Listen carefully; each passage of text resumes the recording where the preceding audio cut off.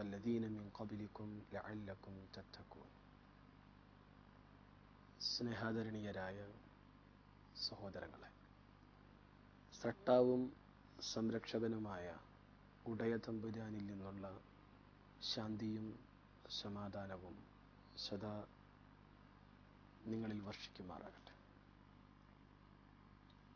ഹൈന്ദവ സഹോദരങ്ങളോട് എന്നതാണ് നമ്മുടെ വിഷയം. സഹോദരങ്ങളെ, നാം എല്ലാവരും മനുഷ്യരാണ്. മജ്ജയും മാംസവുമുള്ള പച്ചയായ മനുഷ്യർ. ഒരു കുടുംബത്തിലെ അംഗങ്ങളാണ് നാം. ഇതാണ് മതം പഠിപ്പിക്കുന്നത്. എത്രത്തോളം എന്നാൽ നൂറ്റാണ്ടുകൾക്ക് മുമ്പ് ഭാരതത്തിൽ ജനിച്ച് ജീവിച്ച് മരിച്ചുപോയ ഋഷിവര്യന്മാർ ഭാരതീയരെ പഠിപ്പിച്ചത് ബാന്ധവ മാനവ സർവേ സ്വദേശ ഭുവനത്രയം എന്നാണ്. സകല മനുഷ്യരും ബന്ധുക്കളാണ്. അവരുടെ സ്വദേശമാണ് ഭൂമി എന്ന വിശാലമായ സ്നേഹത്തിൻ്റെ, സാഹോദര്യത്തിൻ്റെ വീക്ഷണം. ഈ അടിസ്ഥാന ആശയം, ആദർശം ഉൾക്കൊള്ളുന്ന ഒരു ഹൈന്ദവന് എങ്ങനെയാണ് മുസ്ലിങ്ങളെ ശത്രുക്കളായി നോക്കിക്കാണാൻ കഴിയുക? ഈ അടിസ്ഥാന ആശയം ഉൾക്കൊള്ളുന്ന ഒരു ഹൈന്ദവ സഹോദരന് എങ്ങനെയാണ് മുസ്ലിങ്ങളെ ഭാരതാംബയുടെ കണ്ണിലെ കരടുകളായി, ശത്രുക്കളായി, അവരുടെ സർവനാശത്തിനു വേണ്ടി അഹോരാത്രം അധ്വാനിക്കാനാവുക? ഒരിക്കലുമില്ല. അതേപോലെ തന്നെ യാ അയ്യുഹന്നാസു ഇന്നാ ഖലഖനാകും മിൻ ദക്കരിൻ വഉൻസ വജഅൽനാകും ശുഉബൻ വഖബായില ലിതആറഫു ഇന്ന അക്രമക്കും ഇൻദല്ലാഹി അത്ഖാകും ഇന്നല്ലാഹ അലീമുൻ ഖബീർ. വിശുദ്ധ ഖുർആനിലെ 49-ാം അധ്യായം സൂറത്തുൽ ഹുജറാത്തിന്റെ 13-ാമത്തെ വചനമാണിത്. മനുഷ്യ സമൂഹത്തെ അഭിസംബോധന ചെയ്തുകൊണ്ട് ഖുർആൻ പറയുന്നു, യാ അയ്യുഹന്നാസ്, അല്ലയോ ജനങ്ങളെ, ഇന്നാ ഖലഖനാകും മിൻ ദക്കരിൻ വഉൻസ, നിങ്ങളെ നാം സൃഷ്ടിച്ചത് ഒരാണിൽ നിന്നും പെണ്ണിൽ നിന്നും. വ്യത്യസ്ത ഗോത്രങ്ങളും ജനപദങ്ങളുമാക്കി നാം നിങ്ങളെ തിരിച്ചത് ജാതിയുടെ, വർഗത്തിന്റെ, വർണ്ണത്തിന്റെ, ദേശത്തിന്റെ, ഭാഷയുടെ പേരിൽ പരസ്പരം വാളെടുക്കാനോ രക്തപ്പുഴയൊഴുക്കുവാനോ വർഗീയ കലാപങ്ങൾക്ക് തിരികൊളുത്തുവാനോ വേണ്ടിയല്ല.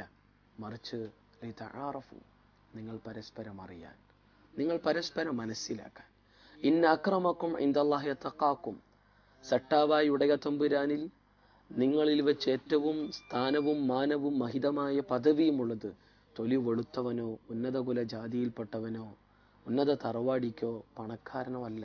മറിച്ച് നിങ്ങളിൽ ധർമ്മനിഷ്ഠയിൽ അധിഷ്ഠിതമായി ജീവിതത്തെ വിമലീകരിക്കുന്നവനാരോ, സട്ടാവിനെ അംഗീകരിച്ച് അവന്റെ കൽപ്പനകളും നിർദ്ദേശങ്ങളും അനുസരിച്ച് ജീവിതത്തെ ചിട്ടപ്പെടുത്താൻ അവനാരോ, അവന് മാത്രമേ സട്ടാവിൻ്റെ അടുക്കൽ സ്ഥാനമുള്ളൂ, മാനമുള്ളൂ, മഹിതമായ പദവിയുള്ളൂ എന്ന് പഠിപ്പിക്കുകയാണ് വിശുദ്ധ ഖുർആൻ. ഈ അടിസ്ഥാന ആശയവും ആദർശവും ഉൾക്കൊള്ളുന്ന ഒരു മുസ്ലിമിന് എങ്ങനെയാണ് ഹൈന്ദവ സഹോദരങ്ങളെ ശത്രുക്കളായി നോക്കിക്കാണാനാവുക? കുല്ലുക്കും മിൻ ആദം, ആദം മിൻ തുറാബ്, നിങ്ങളേവരും ആദിമ മനുഷ്യനായ ആദമിൽ നിന്നാണ്, ആദമാകട്ടെ മണ്ണിൽ നിന്നും എന്ന പ്രവാചകന്റെ ഈ ഉപദേശം സ്നേഹത്തിന്റെ, മാനവ സാഹോദര്യത്തിന്റെ ആദർശമാണിത്, ആശയമാണിത്. അതുകൊണ്ട് തന്നെ ഹൈന്ദവ സഹോദരങ്ങളെ, നമ്മളേവരും ആദിമ പിതാവിൻ്റെയും ആദിമാതാവിൻ്റെയും സന്തതികളാണ്, മക്കളാണ്. ഈ അടിസ്ഥാന ബോധവും ചിന്തയും മനുഷ്യരെന്ന നിലയിൽ നമ്മെ നയിക്കേണ്ടതുണ്ട്. അതേസമയം വ്യത്യസ്ത മതത്തിന്റെ വക്താക്കളാണ് നമ്മൾ. ഭാരതത്തിലെ ഭൂരിപക്ഷ മതമാണ് ഹിന്ദു മതം. ലോകത്ത് വളരെ പ്രചാരം നേടിയ മതമാണ്, ദർശനമാണ് ഇസ്ലാം. വ്യത്യസ്ത മതത്തിന്റെ വക്താക്കളായ നമ്മൾ കേവലം എന്തിൻ്റെയെങ്കിലും പേരിൽ പരസ്പരം വാളെടുക്കേണ്ടവരല്ല. പലപ്പോഴും മതത്തെക്കുറിച്ച് കൃത്യമായി പഠിക്കാൻ ശ്രമിക്കാതെ, അറിയാൻ ശ്രമിക്കാതെ, കേവലം തെറ്റായ ധാരണകൾ മാത്രം വെച്ചു പുലർത്തി ഊഹാപോഹങ്ങളുടെ അടിസ്ഥാനത്തിൽ പരസ്പരം കൊല്ലാനും വെട്ടാനും കുത്താനും നശിക്കാനും തയ്യാറായി നിൽക്കുന്നൊരവസ്ഥയിലാണ് ഇന്ന് പലപ്പോഴും മതവിശ്വാസികളിൽ പലരും. മതവിശ്വാസികളെ പരസ്പരം തമ്മിലടിപ്പിക്കുക എന്നത് പലരുടെയും താല്പര്യമായി മാറിയിരിക്കുകയും ചെയ്യുന്നു എന്ന് സ്വാർത്ഥ താല്പര്യങ്ങൾ നേടിയെടുക്കുന്നതിന് വേണ്ടി, രാഷ്ട്രീയ ലാഭക്കൊതിക്ക് വേണ്ടി ചില ആളുകൾ കളിക്കുന്ന തന്ത്രങ്ങളെ തിരിച്ചറിയാൻ സഹോദരങ്ങളെ നമുക്ക് കഴിയേണ്ടതുണ്ട്. മതം മനുഷ്യനെ മനുഷ്യനാക്കുന്ന ആദർശമാണ്. കേവലം മതത്തെ മനുഷ്യനെ മയക്കുന്ന കറുപ്പായി നോക്കിക്കണ്ട ആളുകൾ ലോകത്ത് കഴിഞ്ഞു പോയിട്ടുണ്ട്. എന്നാൽ ഇവിടെ മനുഷ്യനെ മനുഷ്യനാക്കുന്നതെന്തോ അതാണ് മതം. ജാതിയുടെയും വർഗത്തിന്റെയും വർണ്ണത്തിന്റെയും ദേശത്തിന്റെയും ഭാഷയുടെയും പരിധികൾക്ക് അതീതമായി മനുഷ്യ മസ്തിഷ്കത്തെ പരിവർത്തിപ്പിക്കുന്ന, മനുഷ്യ മനസ്സുകളെ വിമലീകരിക്കുന്ന ജീവിത ദർശനമാണ് മതം. മനുഷ്യന്റെ നിഖില മേഖലകളെയും സ്പർശിക്കുന്ന, അവനെ എങ്ങനെയാകണം എന്ന് പഠിപ്പിക്കുന്ന, മനുഷ്യാസ്തിത്വത്തിന്റെ ഏറ്റവും ഉജ്ജ്വലമായ തലങ്ങളിലേക്ക് അവനെ വളർത്തുന്ന, ഉയർത്തുന്ന ദൈവികമായ മാർഗദർശനമാണ് മതം. ആ മതത്തെ കണ്ടെത്താനും ആ മതത്തെ അറിയുവാനുമുള്ള ശ്രമം നമ്മുടെ ഭാഗത്തു നിന്നുണ്ടാകണം. അതേസമയം മനുഷ്യനിർമ്മിതമായ പല മതങ്ങളും ദർശനങ്ങളുമുള്ള ഒരു പ്രത്യേക കാല സാഹചര്യത്തിലാണ് ഇന്ന് നാം നിലകൊള്ളുന്നത്. ഇന്ന് ഹിന്ദുമതം, ക്രിസ്തുമതം, സിഖ് മതം, ജൈനമതം, ബുദ്ധമതം, പാഴ്സി മതം, വൈഷ്ണവ മതം, ശൈവമതം, ശാക്തേയ മതം, സുകുമാരമതം, ഇങ്ങനെയുള്ള നിരവധി ഇസ്ലാം മതം, ഇങ്ങനെ പല മതങ്ങൾ എന്ന പട്ടികയിൽ നിരവധി മതങ്ങളെ നമ്മൾ കാണുന്നു, അറിയുന്നു, മനസ്സിലാക്കുന്നു. ഇതിലേതാണ് സട്ടാവായുടയ തമ്പുരാൻ പഠിപ്പിച്ച മതം? ഇതിലേതാണ് ദൈവം തമ്പുരാൻ നമുക്ക് വിശദീകരിച്ചു തന്ന അവന്റെ മാർഗദർശനം? ഇതറിയുവാനുള്ള എളിയ ശ്രമം നമ്മുടെ ഭാഗത്തു നിന്നും ഉണ്ടാകേണ്ടതുണ്ട്. ഇവിടെ ഹിന്ദു മതവുമായി ബന്ധപ്പെട്ട് നമ്മൾ പഠിക്കുമ്പോൾ നമ്മുടെ വിഷയം തന്നെ ഹൈന്ദവ സഹോദരങ്ങളോട് എന്നാണല്ലോ. ഹിന്ദു മതം എന്നൊരു മതം ഉണ്ടായിരുന്നോ എന്ന് ചോദിച്ചാൽ ഇല്ല എന്നതാണ് സത്യം. ഇത് എൻ്റെ അഭിപ്രായമല്ല, മറിച്ച് the complete work of Swami Vivekananda സാഹിത്യ സർവസ്വത്തിൽ 3-ാം വാള്യത്തിൽ വളരെ കൃത്യമായി 228-ാമത്തെ പേജിൽ ഇക്കാര്യം പറയുന്നുണ്ട്. എന്താണ്? സിന്ധു നദീ തടത്ത് താമസിച്ച ഒരു പറ്റം ആളുകൾ, അവർ സിന്ധുക്കളെന്നും സൈന്ധവരെന്നും ചരിത്രത്തിൽ അറിയപ്പെട്ടു. എന്നാൽ പേർഷ്യക്കാർ ഭാരതത്തിലേക്ക് കടന്നു വന്നപ്പോൾ സിന്ധു നദിയുടെ തീരത്ത് താമസിക്കുന്നവരെ സിന്ധുക്കളെന്ന്, സൈന്ധവർ എന്ന് വിളിക്കാൻ അവർ പരിശ്രമിച്ചു. പക്ഷേ അവരുടെ നാവുകൾക്ക് സാകാരം ഉച്ചരിക്കാൻ കഴിയാതെ അതിനു പകരം അവർ ഹാകാരം ഉച്ചരിച്ചു. അങ്ങനെ സിന്ധു ഹിന്ദുവാവുകയും സൈന്ധവർ ഹൈന്ദവരായി തീരുകയും ചെയ്തു എന്നീ പ്രയോഗങ്ങൾ കടന്നു വന്നു എന്ന് വിവേകാനന്ദ സാഹിത്യ സർവസ്വം നമുക്ക് വിശദീകരിച്ച് തരുന്നുണ്ട്. അപ്പോൾ ഒരു പ്രത്യേക ദേശത്തിന്റെ ഒരു സ്ഥലത്ത് താമസിച്ച ആളുകളുടെ നാമം പരിണമിച്ചുണ്ടായ ഒരു പ്രയോഗമായി കൊണ്ട് നമുക്ക് ഹിന്ദു അല്ലെ എന്ന പ്രയോഗത്തെ മനസ്സിലാക്കാൻ കഴിയുന്നത്. അതേസമയം ഇസ്ലാമിനെ സംബന്ധിച്ചിടത്തോളം ഏതെങ്കിലും വ്യക്തിയുടെയോ അതല്ലെങ്കിൽ ഏതെങ്കിലും ഒരു പ്രദേശത്തിൻ്റെയോ നാമം പരിണമിച്ചുകൊണ്ടുണ്ടായ ഒരു പ്രയോഗമല്ല ഇസ്ലാം. ഇസ്ലാം ഉണ്ടാകുന്നത് സിൽമ് എന്ന പ്രയോഗത്തിൽ നിന്ന്. സിൽമ് എന്നതിനർത്ഥമാകട്ടെ ശാന്തി, സമാധാനം എന്നാണ് അർത്ഥം. ചുരുക്കത്തിൽ എന്താണ് ഇസ്ലാം? സട്ടാവും സംരക്ഷകനുമായ ദൈവത്തിന്, അള്ളാഹുവിന് സ്വന്തത്തെ സമ്പൂർണമായും സമർപ്പിക്കുക വഴി കരഗതമാകുന്ന ശാന്തിയാണ്, സമാധാനമാണ് ഇസ്ലാം. അപ്പോൾ ആരാണ് മുസ്ലിം? സട്ടാവായ അള്ളാഹുവിന്, ഉടയത്തമ്പുരാന് സ്വന്തത്തെ സമ്പൂർണമായി സമർപ്പിക്കുന്നവൻ ആരാണോ അവനെയാണ് വിശുദ്ധ ഖുർആൻ മുസ്ലിം എന്ന് പറഞ്ഞിട്ടുള്ളത്. സഹോദരങ്ങളെ, ഏതൊരു മതത്തെയും നമ്മൾ പഠിക്കേണ്ടതും വിലയിരുത്തേണ്ടതും വിമർശിക്കുകയാണെങ്കിലും വരെ അവയുടെ ആധികാരിക പ്രമാണങ്ങളിൽ നിന്നാവണം. അതല്ലാതെ കേവലം മഞ്ഞപ്പത്രങ്ങളുടെ അടിസ്ഥാനത്തിൽ, കേവലം മീഡിയകളുടെ അടിസ്ഥാനത്തിൽ ഒരു മതത്തെ നമ്മൾ അറിയാനും മനസ്സിലാക്കാനും ശ്രമിച്ചാൽ ആ മതത്തെക്കുറിച്ച് കൃത്യവും വ്യക്തവും പൂർണ്ണവുമായൊരു ചിത്രം നമുക്ക് ലഭിച്ചു കൊള്ളണമെന്നില്ല. അതുകൊണ്ട് തന്നെ ഹിന്ദു മതത്തെയും ഇസ്ലാമിനെയും നമ്മൾ അറിയേണ്ടതും പഠിക്കേണ്ടതും വിലയിരുത്തേണ്ടതും ഇനി വിമർശിക്കുകയാണെങ്കിൽ വരെ അവയുടെ ആധികാരിക പ്രമാണങ്ങളിൽ നിന്നാവണം. ഹിന്ദു മതത്തെ സംബന്ധിച്ചിടത്തോളം നമ്മൾ മനസ്സിലാക്കി.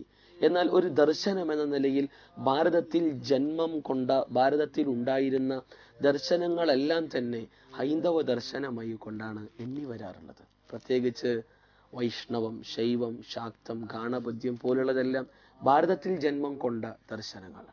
അതേസമയം വേദസംഹിതകളുടെ ആധികാരികതയെ അംഗീകരിക്കുകയും ദൈവമുണ്ട് എന്ന് പ്രഖ്യാപിക്കുകയും ചെയ്ത വേദ ദർശനങ്ങൾ, വൈദിക ദർശനങ്ങൾ, വൈദിക മതം ഇവിടെ ഉണ്ടായിരുന്നു. അതേസമയം തന്നെ വേദസംഹിതകളുടെ അടിസ്ഥാന ആശയത്തെ ചോദ്യം ചെയ്ത സട്ടാവിന്റെ അസ്തിത്വത്തെ ചോദ്യം ചെയ്ത ചർവാക മുനിയുടെ ലോകാന്ത ദർശനവും ജന്മം കൊണ്ടത് ഈ മണ്ണിൽ തന്നെയാണ്. സത്യസായി ബാബയുടെ ജാലവിദ്യാ മതവും അതോടൊപ്പം തന്നെ ശ്രീ രവിശങ്കറിന്റെ ജീവനകല ദർശനവും അതുമായി ബന്ധപ്പെട്ട ഓഷോ രജനീഷിന്റെ താന്ത്രിക മതവും ലൈംഗിക മതവും ഇതെല്ലാം ഭാരതത്തിൽ തന്നെ ജന്മം കൊണ്ട ദർശനങ്ങൾ. എന്തായിരുന്നാലും ഭാരതത്തിൽ ജന്മം കൊണ്ട ദർശനങ്ങളെ ഇസങ്ങൾ മൊത്തത്തിൽ ഭാരതീയ ദർശനം എന്നാണ് വിളിച്ചു വരാറുള്ളത്. ഇവിടെ ഹിന്ദു മതത്തെ നമ്മൾ അറിയേണ്ടത് അവയുടെ ആധികാരിക പ്രമാണങ്ങളിലാവണം. എന്താണ് ഹൈന്ദവ ദർശനത്തിന്റെ ആധികാരിക പ്രമാണങ്ങൾ? ഒന്നാമതായി നമ്മൾ മനസ്സിലാക്കേണ്ടത് ചതുർവേദങ്ങൾ തന്നെയാണ്. രണ്ടാമത് വേദസംഹിതകൾ, അതോടൊപ്പം തന്നെ ബ്രാഹ്മണങ്ങൾ, ഇതിഹാസങ്ങൾ, ഐതിഹ്യങ്ങൾ, ഭഗവത്ഗീത, ഇവയെല്ലാം തന്നെ ഹൈന്ദവ ദർശനത്തിന്റെ ആധികാരിക പ്രമാണങ്ങളായിക്കൊണ്ടാണ് എണ്ണി വരാറുള്ളത്. അതേസമയം ഇസ്ലാമിനെ സംബന്ധിച്ചിടത്തോളം ഇസ്ലാമിന്റെ ആധികാരിക പ്രമാണം വിശുദ്ധ ഖുർആനാണ്. ആ വിശുദ്ധ ഖുർആന്റെ വിശദീകരണമായ മുഹമ്മദ് നബിയുടെ ജീവിതം, പ്രവാചകന്റെ കൽപ്പനകളും നിർദ്ദേശങ്ങളും അടങ്ങുന്ന പ്രവാചകന്റെ ചര്യ അഥവാ ഹദീസുമാണ് ഇസ്ലാമിന്റെ ആധികാരിക പ്രമാണങ്ങൾ. ഈ രണ്ട് പ്രമാണങ്ങളുടെ വെളിച്ചത്തിൽ നിന്നാവണം ഈ രണ്ട് പ്രബല മതങ്ങളെ നമ്മൾ മനസ്സിലാക്കേണ്ടത്. പ്രത്യേകിച്ച് ഹിന്ദു മതത്തെ നമുക്കറിയാം. നമ്മെ സൃഷ്ടിച്ച, ആകാശ ഭൂമികളെ സൃഷ്ടിച്ച, പരമാണു മുതൽ പരകോടി നക്ഷത്ര സമൂഹങ്ങളെ സൃഷ്ടിച്ച, അവക്ക് കൃത്യമായൊരു മാർഗദർശനം നൽകുന്ന ഒരു സ്രഷ്ടാവ്, ഒരു നാഥൻ ഈ ലോകത്തുണ്ട് എന്നതാണ് മതം പഠിപ്പിക്കുന്നത്. ആ ഒരു സ്രഷ്ടാവിനെ നിഷേധിക്കാൻ ആർക്കും കഴിയില്ല. കേവലം കണ്ണടച്ചുകൊണ്ട് ഇരുട്ടാക്കുന്നത് പോലെ ദൈവം ഇല്ല ഇല്ല ഇല്ല എന്ന് 100 തവണ 10,000 തവണ അല്ല പരകോടി തവണ വിളിച്ചു കൂവിയാലും ഒരിക്കലും ദൈവം എന്ന ശക്തി ഇല്ലാതാവുകയില്ല. ദൈവം എന്ന ശക്തി നശിച്ചു പോവുകയുമില്ല. അതുകൊണ്ട് എന്നെയും നിങ്ങളെയും സൃഷ്ടിച്ച ഈ ലോകത്തിലെ നാഥൻ, ഹിന്ദുവിനെയും മുസൽമാനെയും മതമുള്ളവനെയും മതമില്ലാത്തവനെയും സൃഷ്ടിച്ച ഈ ലോകത്തിലെ നാഥൻ, ആ നാഥനെ കുറിച്ചുള്ള പരാമർശങ്ങൾ നമുക്ക് മതദാർശനിക പ്രമാണങ്ങളിൽ എമ്പാടും ദർശിക്കാൻ കഴിയുന്നുണ്ട്. പ്രത്യേകിച്ച് സട്ടാവിനെ കുറിച്ച്, ഈ ലോകത്തിലെ നാഥനെ കുറിച്ച് ഹൈന്ദവ ദാർശനിക പ്രമാണങ്ങൾ പറയുന്നത്, പരിചയപ്പെടുത്തുന്നത് ഹിരണ്യഗർഭൻ, പ്രജാപതി, വിരാട് പുരുഷൻ എന്നിങ്ങനെയുള്ള പ്രയോഗങ്ങളിലൂടെയാണ്. അതേസമയം വിശുദ്ധ ഖുർആൻ സട്ടാവിനെ പരിചയപ്പെടുത്തുന്നത് അല്ലാ എന്ന് പറഞ്ഞുകൊണ്ട്, റബ്ബ് രക്ഷിതാവ് എന്ന് പറഞ്ഞുകൊണ്ട്, അർ-റഹ്മാൻ അർ-റഹീം പരമകാരുണ്യകൻ കരുണാവാരിധി എന്നെല്ലാമുള്ള പ്രയോഗങ്ങളിലൂടെ സട്ടാവിനെ വിശുദ്ധ ഖുർആനും പരിചയപ്പെടുത്തുന്നുണ്ട്. ഇവിടെ ഈ ലോകത്തൊരു നാഥനുണ്ട്, ആകാശഭൂമികളെ സൃഷ്ടിച്ച ഉടയ തമ്പുരാൻ എന്ന് വളരെ കൃത്യമായി ഉപനിഷത്തുകളുടെ വചനങ്ങളിലൂടെ കണ്ണോടിക്കുമ്പോൾ നമുക്ക് കാണാൻ കഴിയും. പ്രത്യേകിച്ച് മുണ്ടകോപനിഷത്തിലെ 2-ാം മുണ്ടകത്തിലെ 2-ാം അധ്യായത്തിലെ 15-ാമത്തെ വചനം. എന്താണ് ആ വചനം പഠിപ്പിക്കുന്നത്? ന തത്ര സൂര്യോ ഭാതി ന ചന്ദ്ര താരകം നേമാ വിദ്യുതോ ഭാന്തി കുതോയമഗ്നി തമേവ ബാന്ധം അനുപാതി സർവം തസ്യ ഭാസാ സർവമിദം വിഭാതി. ന തത്ര സൂര്യോ, സൂര്യൻ പ്രകാശിക്കുന്നില്ല. ന ചന്ദ്ര, ചന്ദ്രനും പ്രകാശിക്കുന്നില്ല. ന താരകം, താരകങ്ങൾ പ്രകാശിക്കുന്നില്ല, നക്ഷത്രങ്ങൾ. നേമ വിദ്യുതോപാന്തി കുതോയമഗ്നി, മിന്നലുകളും പ്രകാശിക്കുന്നില്ല. പിന്നെ അഗ്നിയുടെ കാര്യം പറയേണ്ടതുണ്ടോ? തമേവ ബാന്ധം അനുപാതി സർവം തസ്യ ഭാസ സർവമിദം വിഭാതി. സർവസ്വവും ജ്വലിക്കുന്നത് സട്ടാവായ ഉടയ തമ്പുരാൻ നൽകിയ കഴിവിന്റെ അടിസ്ഥാനത്തിലാണ്. അപ്പോ സൂര്യനെ സൃഷ്ടിച്ച, നക്ഷത്രങ്ങളെ സൃഷ്ടിച്ച, ചന്ദ്രനെയും അഗ്നിയെയും മിന്നലുകളെയും സൃഷ്ടിച്ച ഒരു നാഥനുണ്ട് എന്നും അവനെ അറിയണമെന്നും മുണ്ടകോപനിഷത്ത് സൂചന നൽകുന്നു. സൂര്യാരാധന അരുതെന്നും ചന്ദ്രാരാധന അരുതെന്നും അഗ്നിപൂജ അരുതെന്നും മറിച്ച് അവക്ക് ജ്വലിക്കാനുള്ള, തിളങ്ങാനുള്ള കഴിവ് നൽകിയ സട്ടാവിനെ അറിയണമെന്നും മുണ്ടകോപനിഷത്ത് താല്പര്യപ്പെടുന്നു. ഇവിടെ വിശുദ്ധ ഖുർആൻ ഈ ലോകത്തിനൊരു സട്ടാവുണ്ട് എന്ന് ഖുർആനിൽ എമ്പാടും വ്യക്തമാക്കുന്നുണ്ട്. വിശുദ്ധ ഖുർആനിന്റെ ശ്രദ്ധേയമായ വചനമാണ് 3-ാം അധ്യായം ആല ഇമ്രാനിന്റെ 190, 191 വചനങ്ങൾ. എന്താണ് ഖുർആൻ പറഞ്ഞത്? ഇന്ന ഫീ ഖൽഖിസ് സമാവാതി വൽ അർളി വഖ്തിലാഫിൽ ലൈലി വൻ നഹാർ ലആയാതിൻ ലിഉലിൽ അൽബാബ് الذين يذكرون الله قياما وقعودا وعلى جنوبهم ويتفكرون في خلق السماوات والأرض ربنا ما خلقت هذا باطلا سبحانك فقنا عذاب النار. ആകാശഭൂമികളുടെ സൃഷ്ടിപ്പിലും രാപ്പകലുകൾ മാറി മാറി വരുന്നതിലും ബുദ്ധിയുള്ള ചിന്തിക്കുന്ന ആളുകൾക്ക് ഒട്ടനവധി ദൃഷ്ടാന്തങ്ങളുണ്ട്.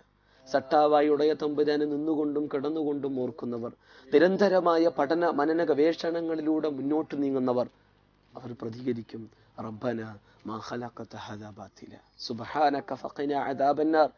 ഇതൊന്നും സട്ടാവെ നീ വെറുതെ സൃഷ്ടിച്ചതല്ല. ജ്വലിക്കുന്ന സൂര്യനെ, മിന്നിത്തിളങ്ങുന്ന താരസമൂഹങ്ങളെ, പ്രഭചൊരിയുന്ന ചന്ദ്രനെ ഒന്നും നീ വെറുതെ സൃഷ്ടിച്ചതല്ല. സുബ്ഹാനക്, നീ എത്ര പരിശുദ്ധനാണ്.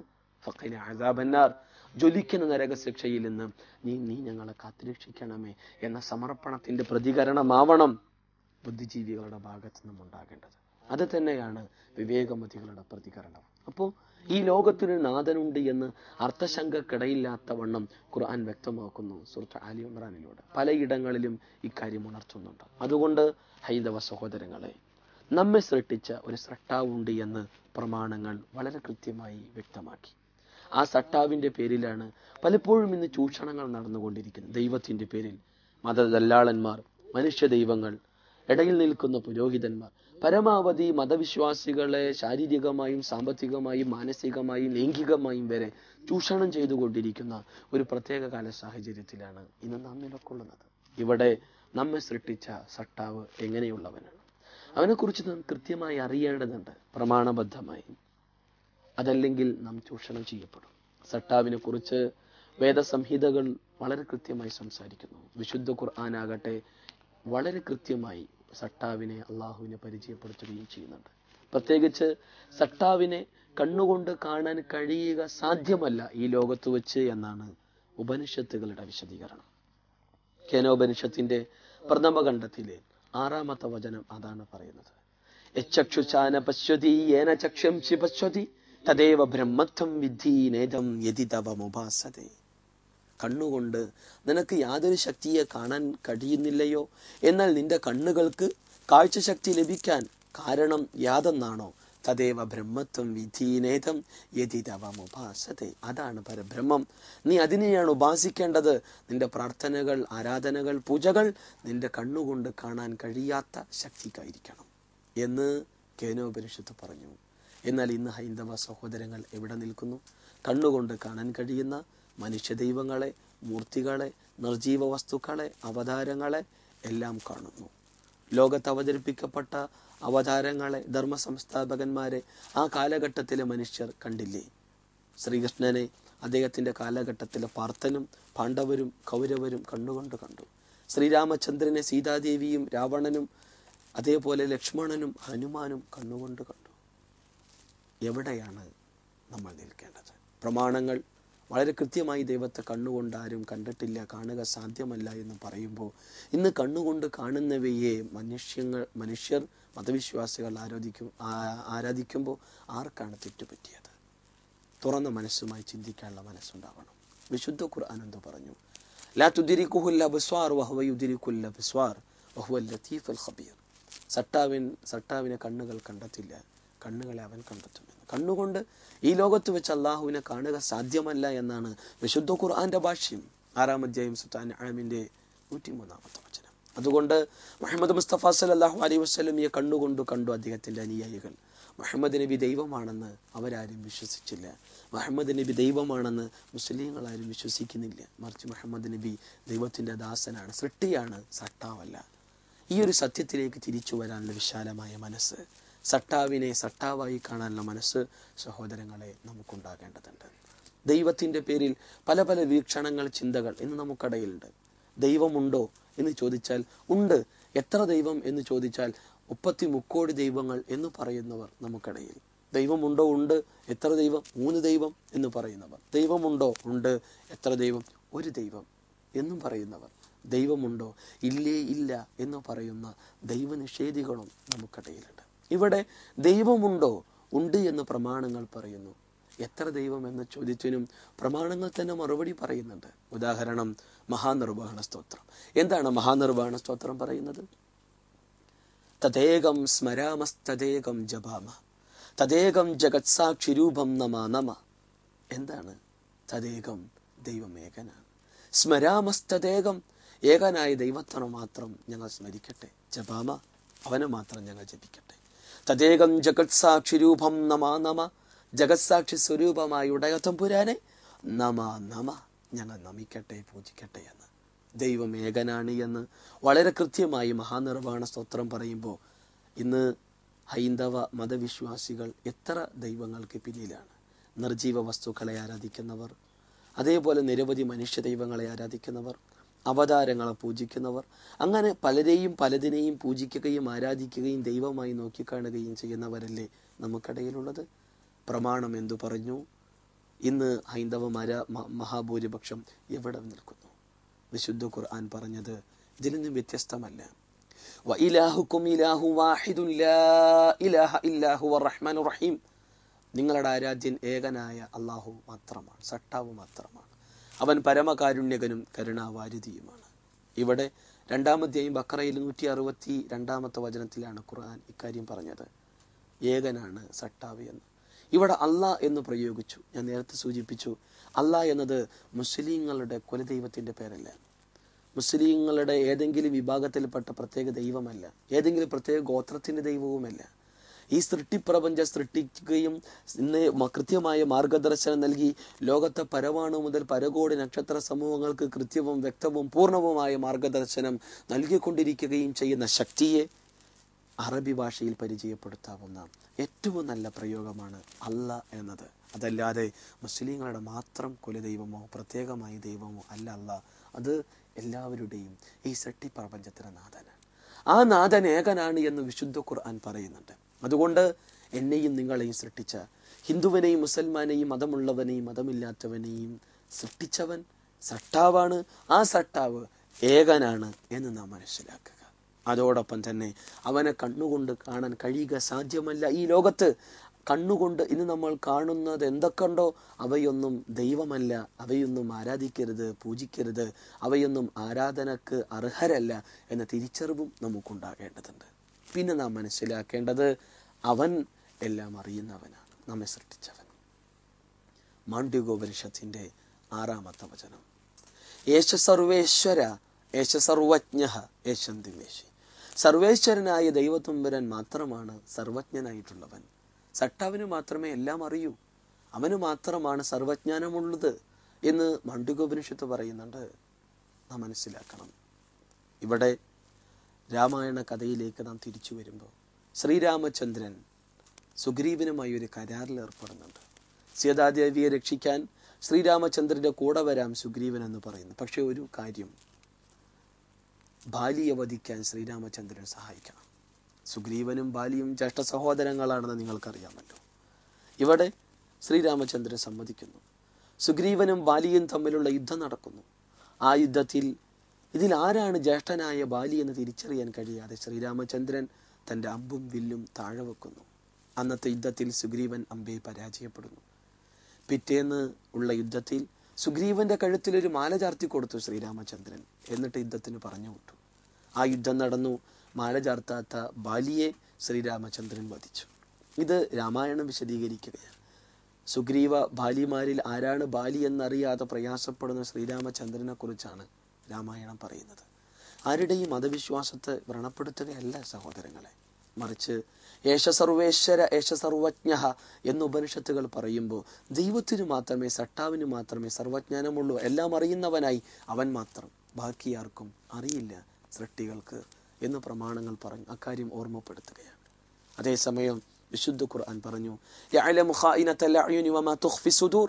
40-ാം അധ്യായം ഗാഫിറിന്റെ 19-ാമത്തെ വചനം. കണ്ണുകളുടെ കട്ടുനോട്ടവും മനുഷ്യ മനസ്സിന്റെ തേട്ടവും അറിയുന്നവൻ സട്ടാവായുടെ തമ്പുരാൻ മാത്രമാണ്. മുഹമ്മദ് നബിക്ക് പോലും നാളെയുടെ കാര്യം അറിയില്ല. മുഹമ്മദ് നബിയെ അപായപ്പെടുത്തുവാൻ സത്യനിഷേധികൾ ഒരു ചതിക്കുഴി കുഴിക്കുകയും അത് തന്നെ അപായപ്പെടുത്താനുള്ള കുഴിയാണെന്ന് മുൻകൂട്ടി അറിയാനോ മനസ്സിലാക്കാനോ കഴിയാതെ ആ പ്രവാചകൻ അതിലേക്ക് കാലെടുത്തു വെക്കുകയും പ്രവാചകൻ വീഴുകയും പ്രവാചകന്റെ മുൻപല്ല് പൊട്ടിയ വിവരവും ചരിത്രത്തിലൂടെ നമുക്ക് വായിക്കാൻ കഴിയുന്നുണ്ട്. മാത്രമല്ല ആ മുഹമ്മദ് നബി ലോകത്തെ പഠിപ്പിച്ചത് ഖുല്ലാ യഅലമു മൻ ഫിസ് സമാവാതി വൽ അർദിൽ ഗൈബ ഇല്ലല്ലാഹ് വമാ യശ്ഉറൂന അയ്യാന യുബ്അസൂൻ. ഖുർആനിലെ 77-ാം അധ്യായം സൂറത്തുൻ നംലിന്റെ 65-ാമത്തെ വചനം.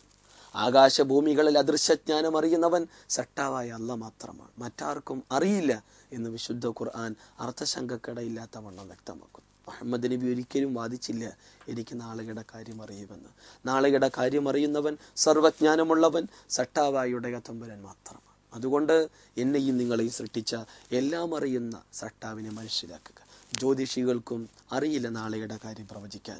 അവരുടെ പ്രവചനങ്ങളെല്ലാം എലാസ്റ്റിക് പ്രവചനങ്ങളാണ്. അതിന് വ്യക്തമായ ഉദാഹരണമാണ്, അവരുടെ പരാജയത്തിന് ഉദാഹരണമാണ് അതേ ഇന്ത്യൻ പാർലമെന്റ് ഇലക്ഷൻ. നമ്മൾ മനസ്സിലാക്കണം, ഇലക്ഷൻ കഴിഞ്ഞപ്പോൾ ആരായിരിക്കും പ്രധാനമന്ത്രി, പലരുടെയും പേര് പ്രവചിച്ചല്ലോ ജ്യോതിഷികൾ.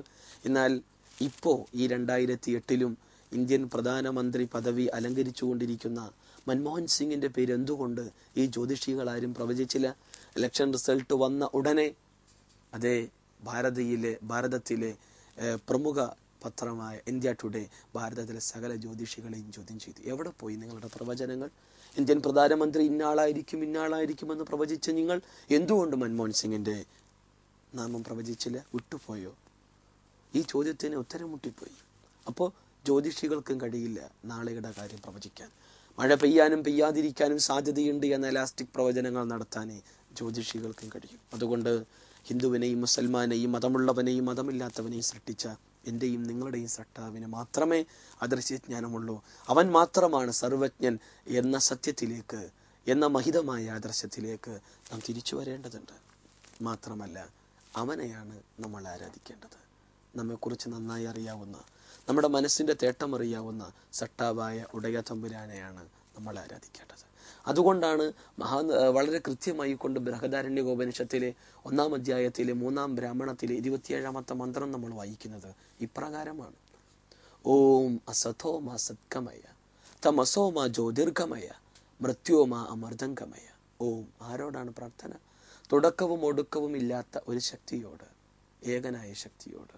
അസതോമ സത്കമയ, നീ ഞങ്ങൾ അസത്യത്തിൽ നിന്ന് സത്യത്തിലേക്ക് നയിക്കണം. തമസോമ ജ്യോതിർഗമയ, നീ ഞങ്ങളെ തമസിൽ നിന്ന് പ്രകാശത്തിലേക്ക് നയിക്കണം. ഇരുട്ടിൽ നിന്ന് അന്ധകാരത്തിൽ നിന്ന് പ്രകാശത്തിലേക്ക് നയിക്കണം. മൃത്യോമ അമർദംഗമയ, മരണത്തിൽ നിന്ന് അമരത്വത്തിലേക്ക് നയിക്കണം. ആരോടാണ് പ്രാർത്ഥന?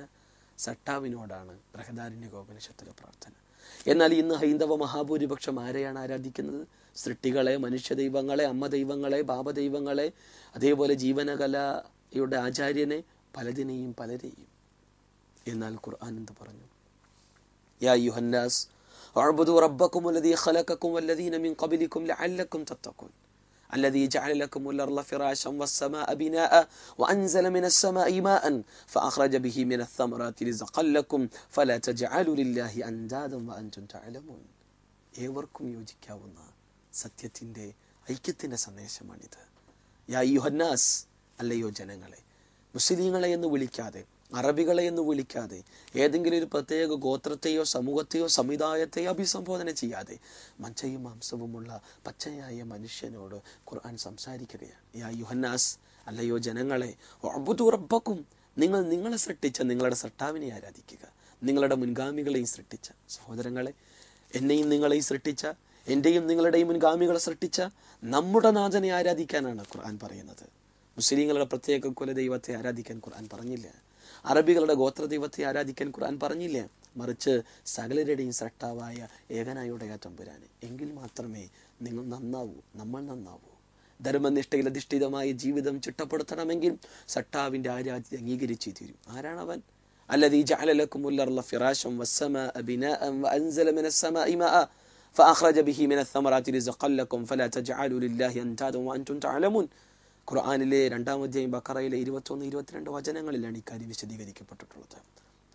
ഭൂമിയെ നമുക്ക് വേണ്ടി ഒരുക്കി തന്നവൻ, ഉപരിലോകത്തെ നമുക്ക് വേണ്ടി സംവിധാനിച്ചവൻ, അതിൽ നിന്ന് മഴ നമുക്ക് വേണ്ടി ചൊരിഞ്ഞു തന്നുകൊണ്ടിരിക്കുന്നവൻ, അതുവഴി സസ്യലതാദികളെ നമുക്ക് വേണ്ടി മുളപ്പിച്ചു തരുന്നവൻ, അറിഞ്ഞറിഞ്ഞുകൊണ്ട് അവന്റെ ഏകത്വത്തിലോ അദ്വിതീയതയിലോ നാമഗുണ വിശേഷണങ്ങളിലോ നിങ്ങൾ പങ്കുകാരെ ചേർക്കരുത് എന്ന് ഖുർആൻ വ്യക്തമാക്കുകയാണ്. നമുക്കറിയണം, നാം മനസ്സിലാക്കണം, ശ്രീരാമചന്ദ്രനും ശ്രീകൃഷ്ണനും മുഹമ്മദ് നബിയും ഭാവദൈവങ്ങളും അമ്മ ദൈവങ്ങളും ഇന്ന് ആരാധിക്കപ്പെടുന്ന മൂർത്തികളും മനുഷ്യ ദൈവങ്ങളും ആരുമാകട്ടെ, അവരെല്ലാം ഈ ഭൂമി ലോകത്ത് പിറക്കുന്നതിന് മുമ്പ് ഈ ഭൂമിയെ സൃഷ്ടിച്ച, ആകാശലോകങ്ങളെ സംവിധാനിച്ച, നക്ഷത്രങ്ങളെ ചിട്ടയായി ക്രമീകരിച്ച, ഈ ലോകത്ത് അന്നുമുണ്ട് മഴ ഇന്നുമുണ്ട്, ഇവയെല്ലാം സംവിധാനിച്ച എൻ്റെയും നിങ്ങളുടെയും നാഥനെ, ശ്രീകൃഷ്ണൻ്റെയും ശ്രീരാമചന്ദ്രൻ്റെയും മുഹമ്മദ് നബിയുടെയും സകല മനുഷ്യ ദൈവങ്ങളുടെയും എൻ്റെയും നിങ്ങളുടെയും ഈ ലോകത്തിൻ്റെ എല്ലാം നാഥനെ നമുക്ക് ആരാധിക്കാം. അതല്ലേ ഐക്യത്തിൻ്റെ സന്ദേശം. ഇതാണ് ശരിയായ മതവും മാർഗവും. അതുകൊണ്ടാണ് വിശുദ്ധ ഖുർആൻ പറഞ്ഞത്, യാ അഹ്ലൽ കിതാബ് തആലൂ ഇലാ കലിമത്തിൻ സവാഇൻ ബൈനനാ വബൈനകും അല്ലാ നഅ്ബുദ ഇല്ലല്ലാഹ് വലാ നുശ്രിക ബിഹി ശൈഅ വലാ യത്തഖിദു ബഅ്ദുനാ ബഅ്ദൻ അർബാബൻ മിൻ ദൂനില്ലാഹ്. അല്ലയോ വേദഗ്രന്ഥത്തിൻ്റെ ആളുകളെ, നിങ്ങൾ വരിക, ഞങ്ങൾക്കും നിങ്ങൾക്കും ഇടയിൽ യോജിക്കാവുന്ന ഐക്യത്തിൻ്റെ സന്ദേശത്തിലേക്ക്. എന്താണത്? അല്ലാ നഅ്ബുദ ഇല്ലല്ലാഹ്, ഏകനായ അള്ളാഹുവിനെ അല്ലാതെ മറ്റാരെയും നമ്മൾ ആരാധിക്കരുത്. സട്ടാവിനെ അല്ലാതെ സൃഷ്ടികളെ ആരാധിക്കരുത്. അതാണ് അതിൻ്റെ താല്പര്യം. വലാ നുശ്രിക ബിഹി ശൈഅ, ആ സട്ടാവിൻ്റെ ഏകത്വത്തിലോ അദ്വിതീയതയിലോ നാമഗുണ വിശേഷണങ്ങളിലോ മറ്റാരെങ്കിലും ചേർക്കരുത്. വലാ യത്തഖിദു ബഅ്ദുനാ ബഅ്ദൻ അർബാബൻ മിൻ ദൂനില്ലാഹ്, പൗരോഹിത്യത്തിന് സട്ടാവിനേക്കാൾ പ്രാധാന്യമോ പരിഗണനയോ നൽകരുത്. ഇതാണ് ഐക്യത്തിൻ്റെ സ്നേഹത്തിൻ്റെ സന്ദേശം. അതുകൊണ്ട് ഹിന്ദുവിനെയും മുസൽമാനെയും നമ്മയെല്ലാം സൃഷ്ടിച്ച ഏകനായ നമ്മുടെ നാഥനെ മാത്രം നമുക്ക് ആരാധിക്കാം. അവൻ്റെ ആരാധ്യത അംഗീകരിക്കാം. അവൻ്റെ കൽപ്പനകൾ നിർദ്ദേശങ്ങൾ അനുസരിച്ച് ജീവിക്കാം. ഇനി അതല്ല, നിഷേധിക്കാനാണ് ഭാവമെങ്കിൽ, നിരവധി ദൈവങ്ങളെയും മൂർത്തികളെയും ആരാധിക്കാനും പൂജിക്കാനുമാണ് നാം തയ്യാറാകുന്നതെങ്കിൽ എന്തു സംഭവിക്കും? നഷ്ടം, മഹാനാശം എന്നാണ് പ്രമാണങ്ങൾ പറയുന്നത്. പ്രത്യേകിച്ച് ഈശാവാസ്യ ഉപനിഷത്തിന്റെ വചനങ്ങൾ. അന്തം തമ പ്രവിശന്തിയെ സംഭൂതി മുബാസതെ തതോ പോയ ഇവതേ തമോയ ഉസംഭൂതി അമൃത. എന്താണ് ഈശാവാസ്യ ഉപനിഷത്ത് പറയുന്നത്? സ്വാമി ദയാനന്ദ സരസ്വതി അദ്ദേഹത്തിന്റെ സത്യാർത്ഥ പ്രകാശത്തിലും ഈ വചനം ഉദ്ധരിക്കുന്നുണ്ട്. ജനിച്ച, ജീവിച്ച, മരിച്ചുപോയ, ഇനിയും മരിക്കുന്ന എന്തൊന്നിനെ ആരാധിച്ചാലും, അത് ദേവഗണങ്ങളാകട്ടെ, പിതാക്കന്മാരാകട്ടെ, ഏത് സൃഷ്ടികളാകട്ടെ, ഏത് മനുഷ്യരാകട്ടെ, ആരുമാകട്ടെ, എന്തുമാകട്ടെ, നഷ്ടമാണ്, നാശമാണ്, മഹാനഷ്ടം, മോക്ഷം സാധ്യമല്ല എന്നാണ് ഈശാവാസ്യോപനിഷത്തിന്റെ ശക്തമായ താക്കീത്. അതുകൊണ്ട് ബഹുദൈവാരാധന അരുത്. ഒരൊറ്റ ദൈവത്തെ മാത്രം ആരാധിക്കുക. അത് നമ്മുടെ നാഥനായിരിക്കണം, ഈ ലോകത്തിന് നാഥനായിരിക്കണം. ഖുർആൻ പറഞ്ഞു, ആരെങ്കിലും ഏകനായ സട്ടാവിനെ അല്ലാതെ മറ്റാരെങ്കിലും ആരാധിച്ചാൽ, അതിൽ പങ്കുകാരെ ചേർത്താൽ അവന് സ്വർഗപ്രവേശം നിഷിദ്ധമാണ്, നരകം സുനിശ്ചിതമാണ്. 5-ാം അധ്യായം മാഇദയിലെ 72-ാമത്തെ വചനം. അതുകൊണ്ട് ഹൈന്ദവ സഹോദരങ്ങളെ, നമുക്ക് നമ്മെ സൃഷ്ടിച്ച നമ്മുടെ നാഥനെ ആരാധിക്കാം, അവനോട് പ്രാർത്ഥിക്കാം, അവന് കൂറുള്ളവരായി ജീവിക്കാം. ഇത് പഠിപ്പിക്കാനാണ് ലോകത്തിൻ്റെ വ്യത്യസ്ത ഭാഗങ്ങളിലേക്ക് അനവധി പ്രവാചകന്മാരുടെ നിയോഗമുണ്ടായിട്ടുള്ളത്. ഇങ്ങനെ കടന്നു വന്ന പ്രവാചകന്മാർ ധർമ്മ സംസ്ഥാപനത്തിന് വേണ്ടി പരിശ്രമിച്ചവരായിരുന്നു. അതെ, വിശുദ്ധ ഖുർആൻ ഇക്കാര്യം പറയുകയും ചെയ്യുന്നുണ്ട്. താക്കീതുകാരന്മാർ കടന്നു പോവാത്ത ഒരു സമൂഹവും ലോകത്ത് കഴിഞ്ഞു പോയിട്ടില്ല. 35-ാം അധ്യായം സൂറത്ത് ഫാത്തിറിന്റെ 24-ാമത്തെ വചനം. വലിക്കുല്ലി ഉമ്മത്തി റസൂല, ഓരോ സമുദായത്തിലേക്കും ദൈവദൂതന്മാർ കടന്നു വന്നിട്ടുണ്ട്. 10-ാം അധ്യായം യൂനുസിന്റെ 47-ാമത്തെ വചനം. വലിക്കുല്ലി ഖൗമിൻ ഹാദ്, ഓരോ സമുദായത്തിലേക്കും മാർഗദർശകന്മാർ കടന്നു വന്നിട്ടുണ്ട്. ഖുർആനിലെ 13-ാം അധ്യായം റഅദിന്റെ 7-ാമത്തെ വചനം. ഇങ്ങനെ മാർഗദർശകന്മാർ, ദൈവദൂതന്മാർ കടന്നു വന്നിട്ടുണ്ട്. മനുഷ്യരിൽ നിന്ന് തന്നെ മനുഷ്യർക്ക് മാർഗദർശനം നൽകാൻ സട്ടാവ് തെരഞ്ഞെടുത്ത വ്യക്തികളാണ് പ്രവാചകന്മാർ എന്നാണ് വിശുദ്ധ ഖുർആന്റെ ഭാഷ്യം. എന്നാൽ ഹൈന്ദവ സഹോദരങ്ങളുടെ ചിന്തയും വിശ്വാസവും ദൈവം മനുഷ്യനായി അവതരിക്കുന്നു എന്ന്. അതുകൊണ്ടാണല്ലോ അവതാര സങ്കല്പങ്ങളെ കുറിച്ചുള്ള ചിന്തകളുള്ളത്. എന്നാൽ ഗീതയിലെ 4-ാം അധ്യായത്തിലെ 6, 7, 8 വചനങ്ങളിലൂടെ കണ്ണോടിക്കുമ്പോൾ നമുക്ക് മനസ്സിലാക്കാൻ കഴിയുന്നത് ധർമ്മസംസ്ഥാപകന്മാർ എന്ന പ്രയോഗമാണ്. യഥാ യഥാ ഹി ധർമ്മസ്യ ഗ്ലാനിർഭവതി ഭാരത അഭ്യുത്ഥാനം അധർമ്മസ്യ തദാത്മാനം സൃജാമ്യഹം പരിത്രാണായ സാധൂന വിനാശായ ചതുഷ്കൃതാം ധർമ്മ സംസ്ഥാപനാർത്ഥായ സംഭവാമി യുഗേ യുഗേ.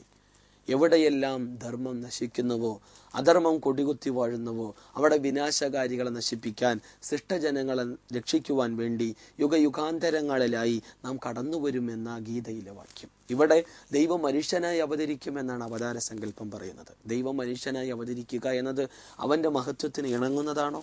ഒരിക്കലുമല്ല. എന്നാൽ ഈ അവതാര സങ്കല്പത്തിൽ നിന്ന് തീർത്തും വ്യത്യസ്തമാണ് ഇസ്ലാം മുന്നോട്ട് വെക്കുന്ന പ്രവാചക സങ്കല്പം, അല്ലെങ്കിൽ ദൂതന്മാരെ കുറിച്ചുള്ള വിശുദ്ധ ഖുർആനിന്റെ വിശദീകരണം. സട്ടാവിന്റെ ദാസന്മാരാണ് അവർ, സട്ടാവിന്റെ അടിമകളാണവർ. ഒരിക്കലും ദൈവത്തിൻ്റെ പരിവേഷം, ദൈവത്തിൻ്റെ കഴിവോ അറിവോ ഒന്നും തന്നെ ധർമ്മ സംസ്ഥാപകന്മാർക്ക്, പ്രവാചകന്മാർക്ക്, ദൈവദൂതന്മാർക്കില്ല. അവർ നമ്മെപ്പോലെ മജ്ജയും മാംസവുമുള്ള മനുഷ്യർ. എന്താണ് നമ്മിൽ നിന്നും അവരെ വ്യതിരിക്തമാക്കുന്നത്, വ്യത്യസ്തമാക്കുന്നത് എന്ന് ചോദിച്ചാൽ, നമുക്ക് ലഭിക്കാത്ത അറിവുകൾ, ദിവ്യ സന്ദേശങ്ങൾ, ദിവ്യ ബോധനങ്ങൾ അവർക്ക് സട്ടാവിൽ നിന്ന് ലഭിക്കുന്നു എന്ന് മാത്രം. അതുകൊണ്ട് തന്നെ ഇന്ന് ഹൈന്ദവ സഹോദരങ്ങൾ വെച്ചു പുലർത്തുന്ന അവതാര സങ്കല്പമല്ല ഇസ്ലാമിൻ്റെ പ്രവാചക സങ്കല്പം എന്ന് മനസ്സിലാക്കുക. ഇവിടെ ലോകത്ത് ധർമ്മം പഠിപ്പിക്കുവാൻ വേണ്ടി കടന്നു വന്നവർ കാലാന്തരത്തിൽ അവർ ആരാധ്യമൂർത്തികളായി. സട്ടാവിനെ മാത്രമെന്ന് ആരാധിക്കാൻ പഠിപ്പിച്ച ആളുകൾ ഒടുവിൽ അവർ തന്നെ ആരാധിക്കപ്പെട്ടു. ശ്രീകൃഷ്ണൻ പഠിപ്പിച്ചത് ഭോക്താരം യജ്ഞ തപസാം സർവലോക മഹേശ്വരം എന്നാണ്. സർവലോക മഹേശ്വരനാണ് യജ്ഞങ്ങളുടെ തപസ്സുകളുടെ ഫലമനുഭവിക്കുന്നവൻ. എന്നാൽ ഇന്ന് ശ്രീകൃഷ്ണൻ ആരാധിക്കപ്പെടുന്നു, യേശു ആരാധിക്കപ്പെടുന്നു. പലപ്പോഴും ധർമ്മം പഠിപ്പിക്കാൻ വന്ന സട്ടാവിനെ മാത്രം ആരാധിക്കണമെന്ന് പ്രഖ്യാപിക്കാൻ കടന്നു വന്നവർ അവർ പിന്നീട് ആരാധ്യമൂർത്തികളായി പരിണമിക്കപ്പെടുന്നു. ഇതാണ് ചരിത്രത്തിൽ നമുക്ക് കാണാൻ കഴിയുന്നത്. ഇത് പിഴച്ച ചിന്തയും പിഴച്ച വാദവും എല്ലാ അർത്ഥത്തിലും ദൈവത്തിൻ്റെ മാർഗത്തിനുള്ള വ്യതിചലനവുമാണ്. അതുകൊണ്ട് ധർമ്മസംസ്ഥാപകന്മാരെ ധർമ്മസംസ്ഥാപകരായി കാണുക, സട്ടാവായി ദൈവമായി കാണാതിരിക്കുക. ഇതാണ് പ്രമാണങ്ങളുടെ താല്പര്യം. അതുകൊണ്ട് തന്നെ ലോകത്ത് നന്മ പഠിപ്പിക്കാൻ, ദൈവത്തെ പഠിപ്പിക്കാൻ, ദൈവം ആരെന്നും എങ്ങനെയുള്ളവനെന്നും എങ്ങനെ ആരാധിക്കണമെന്നും എന്താണ് ദൈവത്തിന്റെ കൽപ്പനകൾ, നിർദ്ദേശങ്ങൾ എന്ന് പഠിപ്പിച്ചു തരാൻ ദൈവത്താൽ നിയോഗിതരായ നിരവധി അനവധി പ്രവാചകന്മാരുടെ കൂട്ടത്തിലെ അവസാനത്തെ പ്രവാചകനാണ് മുഹമ്മദ് മുസ്തഫ സല്ലല്ലാഹു അലൈഹി വസല്ലം. ആ പ്രവാചകൻ മുസ്ലിങ്ങളുടെ മാത്രം പ്രവാചകനല്ല. പ്രത്യേകിച്ച് ഹൈന്ദവ സഹോദരങ്ങളെല്ലാം മനസ്സിലാക്കിയിട്ടുള്ളത് മുഹമ്മദ് നബി മുസ്ലിങ്ങളുടെ നേതാവ്, അറബികളുടെ നവോത്ഥാന നായകൻ എന്ന അർത്ഥത്തിൽ മാത്രമാണ്. എന്നാൽ സഹോദരങ്ങളെ, അങ്ങനെയല്ല. വിശുദ്ധ ഖുർആൻ മുഹമ്മദ് നബിയെ പരിചയപ്പെടുത്തുന്നത് വമാ അർസൽനാക ഇല്ലാ കാഫത്തൻ ലിന്നാസി ബശീറൻ വനദീറൻ വലാകിന്ന അക്സറൻ നാസി ലാ യഅലമൂൻ. 34-ാം അധ്യായം സൂറത്ത് സബയിന്റെ 28-ാമത്തെ വചനമാണ്. ലോകത്ത് മുഴുവൻ മനുഷ്യർക്കും മനസ്സിലാക്കണം, ഇതിൽ മുസ്ലിങ്ങൾ മാത്രമല്ലല്ലോ, മുഴുവൻ മനുഷ്യർക്കും സ്വർഗത്തെക്കുറിച്ചുള്ള സന്തോഷ വാർത്ത അറിയിക്കുവാൻ, നരകത്തെക്കുറിച്ചുള്ള താക്കീത് നൽകുവാൻ വേണ്ടി സട്ടാവായ ദൈവം ഉടയത്തമ്പുരാൻ നിയോഗിച്ചവനാണ് മുഹമ്മദ് മുസ്തഫ സല്ലല്ലാഹു അലൈഹി വസല്ലം. നമ്മൾ മനസ്സിലാക്കണം. വമാ അർസൽനാക ഇല്ലാ റഹ്മത്തൻ ലിൽ ആലമീൻ. ലോകത്തിന് കാരുണ്യമായി കൊണ്ടാണ് അദ്ദേഹത്തിന് നിയോഗം എന്നാണ് 21-ാം അധ്യായം സൂറത്ത് അംബിയാഇന്റെ 107-ാമത്തെ വചനത്തിലൂടെ ഖുർആൻ മുഹമ്മദ് നബിയെ പരിചയപ്പെടുത്തുന്നത്. കാരുണ്യത്തിന്റെ പ്രവാചകനായിക്കൊണ്ട് അദ്ദേഹം നമുക്കെല്ലാം മാർഗദർശനം നൽകാൻ കടന്നു വന്ന പ്രവാചകനാണ്. അദ്ദേഹം തീവ്രവാദിയല്ല, അദ്ദേഹം ഭീകരവാദിയല്ല, അദ്ദേഹം വർഗീയവാദിയല്ല. വർഗീയതക്കെതിരെ പ്രവാചകനോളം ശബ്ദിച്ചൊരു ചരിത്ര പുരുഷൻ ലോകത്ത് കഴിഞ്ഞു പോയിട്ടുണ്ടോ? ഇല്ല എന്നതാണ് സത്യം. വർഗീയതയ്ക്ക് വേണ്ടി വാളെടുക്കുന്നവൻ, വർഗീയതയുടെ പേരിൽ കോപിക്കുന്നവൻ, വർഗീയതയുടെ പേരിൽ യുദ്ധം ചെയ്യുന്നവൻ, വർഗീയതയുടെ പേരിൽ കൊല്ലപ്പെട്ടവൻ, അവൻ്റെ മരണം ജാഹിലിയ മരണമാണ്, അവൻ മുസ്ലിമായി കൊണ്ടല്ല മരിച്ചത് എന്ന് പറഞ്ഞുകൊണ്ട് വർഗീയതക്കെതിരെ കർക്കശമായ നടപടി സ്വീകരിച്ചൊരു ചരിത്ര പുരുഷനുണ്ടെങ്കിൽ അത് മുഹമ്മദ് മുസ്തഫ സല്ലല്ലാഹു അലൈഹി വസല്ലം മാത്രമാണ്. അദ്ദേഹം വർഗീയവാദിയല്ല. ആ പ്രവാചകനെ സ്നേഹിക്കുന്ന മുസ്ലിങ്ങൾക്ക് വർഗീയവാദികളാകാനും കഴിയില്ല. നിരപരാധികൾ അറുകൊല ചെയ്യുന്നതിനെതിരാണ് മുഹമ്മദ് നബി. ഫീ കുല്ലി കബദിൻ റതുബത്ത് നജർ. പച്ചക്കരളുള്ള ജന്തുവിനോട് പോലും കരുണ കാണിക്കണം. ഇതാണ് പ്രവാചകധ്യാപനം. ആ പ്രവാചകന് എങ്ങനെയാണ് തീവ്രവാദിയാകാനാവുക? ആ പ്രവാചകന്റെ അനുയായികൾക്ക് എങ്ങനെയാണ് ഭീകരവാദികളാകാനാവുക? കഴിയില്ല സഹോദരങ്ങളെ. ആരെങ്കിലും മനഃപൂർവ്വം ഒരുത്തനെ കൊന്നാൽ അവൻ ആരുമാകട്ടെ, ഹിന്ദുവാകട്ടെ, ക്രിസ്ത്യാനിയാകട്ടെ, മതമുള്ളവനാകട്ടെ, ഇല്ലാത്തവനാകട്ടെ, മനുഷ്യനാണോ, അവന് സ്വർഗത്തിന്റെ സുഗന്ധം പോലും അനുഭവിക്കുക സാധ്യമല്ല. നരകം സുനിശ്ചിതമാണ്. ഇതാണ് പ്രവാചകധ്യാപനം. അതുകൊണ്ട് വിശുദ്ധ ഖുർആൻ വ്യക്തമാക്കുന്നത് മുഹമ്മദ് നബി തീവ്രവാദിയല്ല. മുസ്ലിങ്ങൾക്ക് ഒരിക്കലും ഭീകരവാദികളോ തീവ്രവാദികളോ ആകാൻ കഴിയില്ല. ആ മുഹമ്മദ് മുസ്തഫ സല്ലല്ലാഹു അലൈഹി വസല്ലമ ലോകത്തിലേക്ക് കടന്നു വന്ന പ്രവാചകൻ, സകല മനുഷ്യരിലേക്കും കടന്നു വന്ന പ്രവാചകൻ. ആ പ്രവാചകനെ കുറിച്ച്, വരാനിരിക്കുന്ന പ്രവാചകനെ കുറിച്ച് മുൻപ് ലോകത്തിന്റെ വിവിധ ഭാഗങ്ങളിലേക്ക് കടന്നു വന്ന പ്രവാചകന്മാർ സന്തോഷ വാർത്ത അറിയിച്ചിട്ടുണ്ട്. പല വേദസംഹിതകളിലും മതഗ്രന്ഥങ്ങളിലും ആ സൂചനകൾ നമുക്ക് കാണാൻ കഴിയുന്നുണ്ട്. പ്രത്യേകിച്ച് വരാനിരിക്കുന്ന അന്തിമാചാര്യനെ കുറിച്ച് ഭവിഷ്യൽ പുരാണത്തിലെ പതിസർഗ പർവ്വത്തിലെ 3-ാം മണ്ഡലത്തിലെ 3-ാം അധ്യായത്തിലെ 5-ാമത്തെ വചനത്തിൽ ശ്രദ്ധേയമായ ഒരു വചനമുണ്ട്. എന്താണത്? ഏതസ്മിൻ അന്ധരെ മ്ളച്ച ആചാര്യന്യ സമന്വിത മഹാമത ഇതിക്കാത ശിഷ്യശാഖ സമന്വിതം. അതെ, വിദേശീയനായ ഒരു ആചാര്യൻ തൻ്റെ ശിഷ്യഗണങ്ങളുമായി കടന്നു വരും. അദ്ദേഹത്തിൻ്റെ പേര് മുഹമ്മദ് എന്നായിരിക്കുമെന്നാണ് ഭവിഷ്യൽ പുരാണം പറയുന്നത്.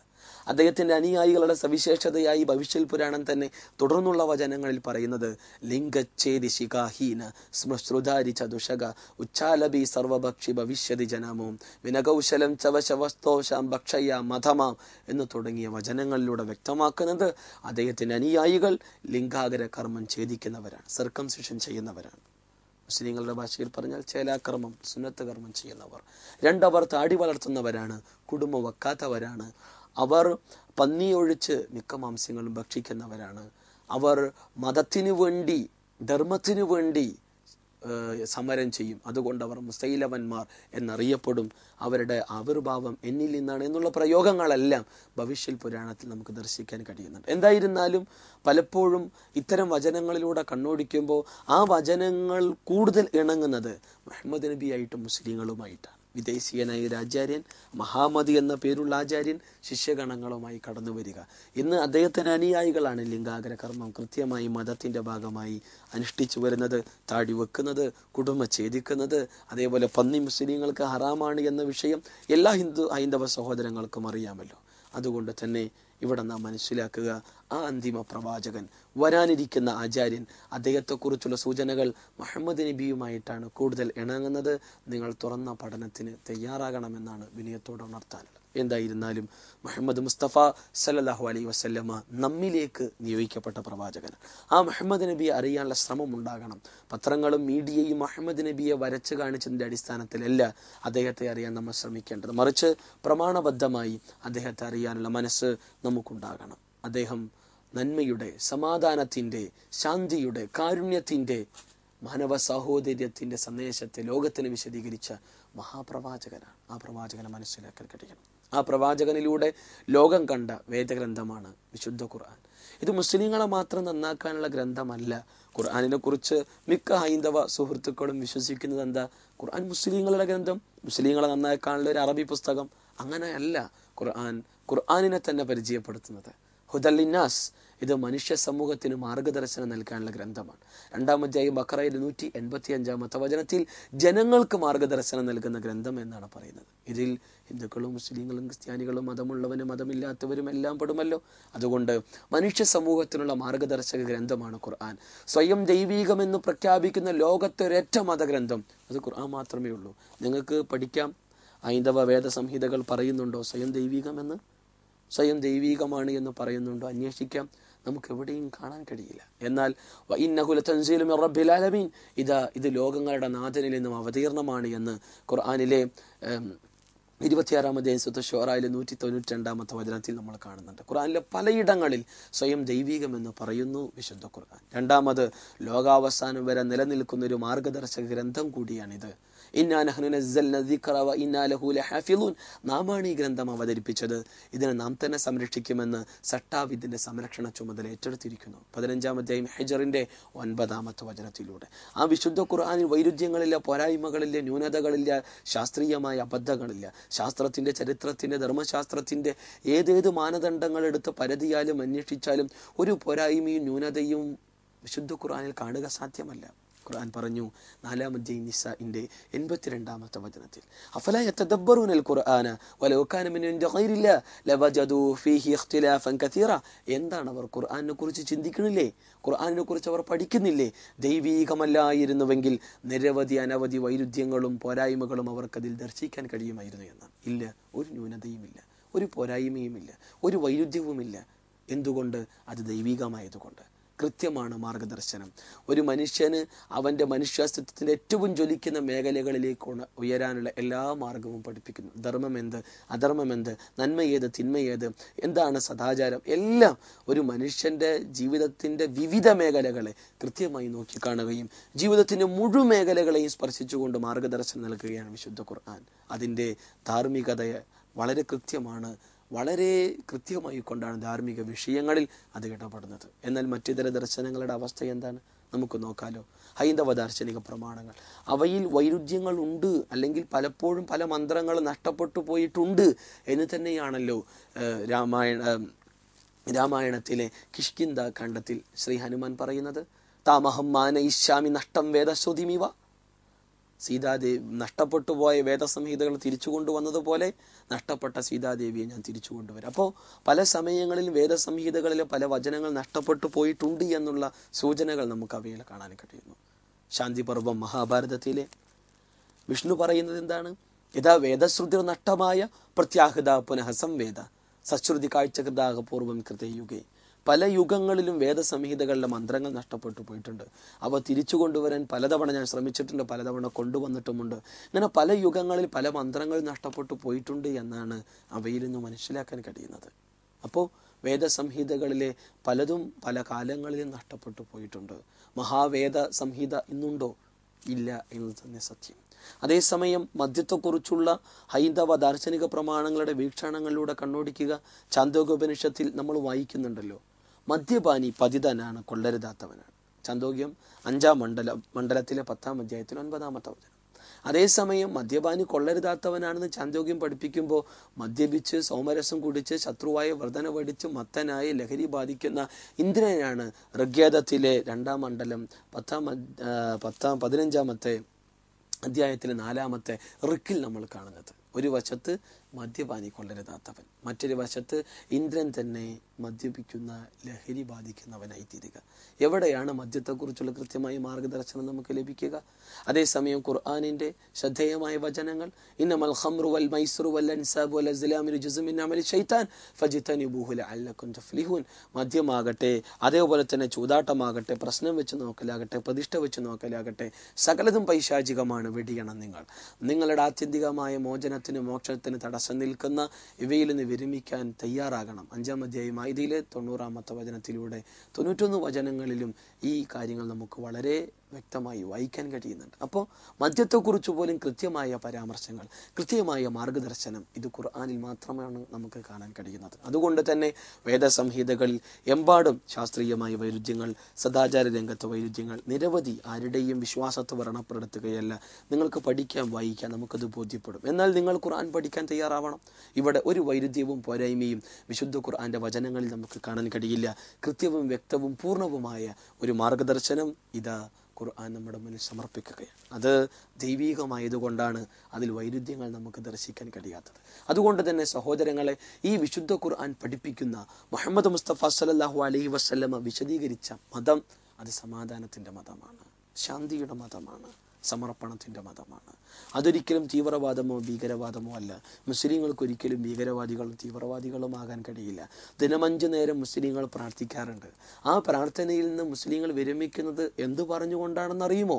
അസ്സലാമു അലൈക്കും വറഹ്മത്തുള്ളാഹി, സട്ടാവിൽ നിന്നുള്ള ശാന്തിയും സമാധാനവും ഉണ്ടാകട്ടെ എന്ന് പ്രാർത്ഥിച്ചിട്ടേ മുസ്ലിങ്ങൾക്കൊരു നിർബന്ധ നമസ്കാരത്തിന് വിരമിക്കാനാകൂ. ലോകത്തെ പരകോടി മുസ്ലിങ്ങൾ ദിനം 5 നേരവും പ്രാർത്ഥിക്കുകയാണ്, അല്ലാഹുമ്മ അൻതസ്സലാമ മിൻകസ്സലാം തബാറക്ത റബ്ബനാ യാ ദൽ ജലാലി വൽ ഇക്റാം. നാഥ, നീയാണ് ശാന്തി, നിന്നിൽ നിന്നാണ് ശാന്തി എന്ന് പറഞ്ഞുകൊണ്ട് ശാന്തിക്കും സമാധാനത്തിനും വേണ്ടി പ്രാർത്ഥിക്കുന്നു. ഇസ്ലാം എന്ന് വച്ചാൽ തന്നെ ശാന്തി, സമർപ്പണം, സമാധാനമാണെന്നാണ് അർത്ഥം. അതുകൊണ്ട് മുസ്ലിങ്ങൾക്ക് ഒരിക്കലും ഭീകരവാദികളാകാനാവില്ല, മുസ്ലിങ്ങൾക്ക് ഒരിക്കലും തീവ്രവാദികളാകാനാവില്ല. നിരപരാധികളെ കൊന്നൊടുക്കാൻ ഖുർആൻ പറയുന്നില്ല. ഭീകരവാദ പ്രവർത്തനങ്ങൾക്ക് പ്രചോദനമാകുന്നില്ല മുഹമ്മദ് നബിയുടെ അധ്യാപനങ്ങൾ, വിശുദ്ധ ഖുർആന്റെ അധ്യാപനങ്ങൾ. അതുകൊണ്ട് ഇസ്ലാമിനെ സമർപ്പണത്തിന്റെ, സമാധാനത്തിന്റെ മതമായി കാണുക. തുറന്ന മനസ്സുമായി അതിനെ അറിയാനുള്ള ശ്രമം ഉണ്ടാക്കുക. എന്തിന് ദൈവത്തിന്റെ മാർഗദർശനം നമ്മൾ അനുസരിക്കണം? എന്തിന് ദൈവത്തെ മാത്രം ആരാധിക്കണം? എന്തിന് ദൈവത്തെ സ്വന്തത്തെ സമർപ്പിക്കണം? എന്തിന് ദൈവം പഠിപ്പിച്ച പ്രവാചകന്മാരെ അംഗീകരിക്കണം? എന്തിന് ദൈവം പഠിപ്പിച്ച വേദഗ്രന്ഥങ്ങൾ അനുസരിച്ച് ജീവിക്കണം? എങ്കിലേ സ്വർഗം കിട്ടൂ, എങ്കിലേ മോക്ഷം കിട്ടൂ.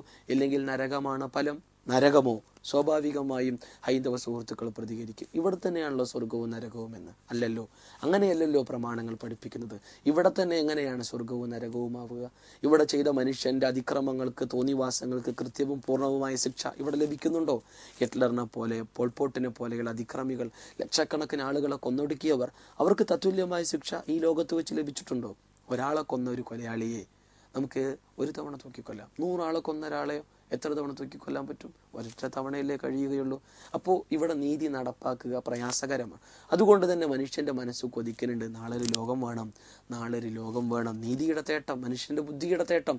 അതുകൊണ്ടാണ് വേദസംഹിതകൾ സ്വർഗത്തെക്കുറിച്ച് പറഞ്ഞത്. കഠോപനിഷത്തിൽ സ്വർഗേ ലോകേ ന ഭയം കിഞ്ചനാസ്തി ന തത്രത്വം നജരയ വിഭേദി ഉഭയ തീർത്ഥാശനായ പിപാസേ ശോകാധികോ മോദതേ സ്വർഗലോകേ. സ്വർഗമുണ്ട്, വിശപ്പും ദാഹങ്ങളും ഉണ്ടാവാത്ത എല്ലാവിധ സുഖവും സൗകര്യവുമുള്ള ലോകം, അത് സ്വർഗമാണെന്ന് ഋഷിവര്യന്മാർ പഠിപ്പിച്ചു. അതേപോലെ നരകമുണ്ട് എന്ന് ഈശാവാസ്യ ഉപനിഷത്തിന്റെ വചനത്തിലൂടെ പഠിപ്പിക്കപ്പെട്ടു. അസൂര്യ നാമതേ ലോകേ അന്ധേന തമസാവൃത താംസ്യ പ്രേത്യാഭിഗച്ഛന്തിയേക്കെ ചാത്മഹനോ ജന. സൂര്യകിരണ സ്പർശനമേൽക്കാത്ത ലോകങ്ങൾ അജ്ഞാനാന്ധകാരത്തിൽ ആവൃതങ്ങളാണ്. ആത്മഹത്യ ചെയ്യുന്നവർ, ദൈവത്തെ ഓർക്കാതെ വിഷയാസക്തരായി കഴിയുന്നവർക്കെല്ലാം നാശം, നഷ്ടം എന്ന് പറയുന്നുണ്ട്. അതുകൊണ്ട് സ്വർഗമുണ്ട്, നരകമുണ്ട്, പുനർജന്മമല്ല.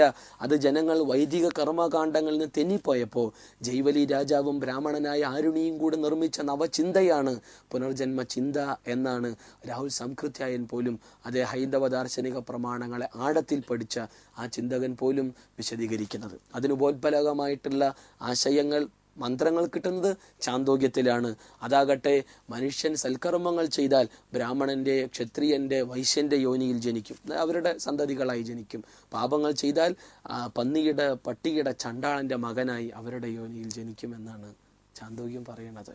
ഇവിടെ ഇതെല്ലാം വൈദിക കർമ്മകാണ്ഡങ്ങൾ ജനങ്ങൾ ഭിന്നിച്ചപ്പോൾ തിരിച്ചു കൊണ്ടുവരാൻ വേണ്ടിയുള്ള ശ്രമമാണ് എന്ന് പറയുന്നതോടൊപ്പം സവർണ മേധാവിത്വത്തിന്റെ കരങ്ങളാണ് നമുക്കിവിടെ കാണാൻ കഴിയുന്നത്. ബ്രാഹ്മണോസ്യ മുഖവാസിദു ബാഹു രാജന്യകൃത ഊരു തദസ്യ ദൈശ്യ പദ്ഭ്യാം ശൂദ്രോ അജായത. ഋഗ്വേദത്തിലെ 10ാം മണ്ഡലത്തിലെ 90ാം സൂക്തത്തിലെ 12ാമത്തെ റിക്കിൽ എന്താണ് പറയുന്നത്? പരമപുരുഷന്റെ, പരബ്രഹ്മത്തിന്റെ ശിരസിൽ നിന്ന് ബ്രാഹ്മണൻ, കൈകളിൽ നിന്ന് നെഞ്ചിന്റെ ഭാഗത്ത് നിന്ന് ക്ഷത്രിയൻ, തുടകളിൽ നിന്ന് വൈശ്യൻ, പാദത്തിൽ നിന്ന് ശൂദ്രൻ. അതുകൊണ്ട് പരബ്രഹ്മത്തിന്റെ പാദത്തിൽ നിന്ന് സൃഷ്ടിക്കപ്പെട്ട ശൂദ്രൻ ബ്രാഹ്മണന്റെ പാദസേവ ചെയ്താലേ മോക്ഷം കിട്ടൂ. ഇത് എവിടെ നിന്ന് വന്നു? സവർണ ചിന്ത.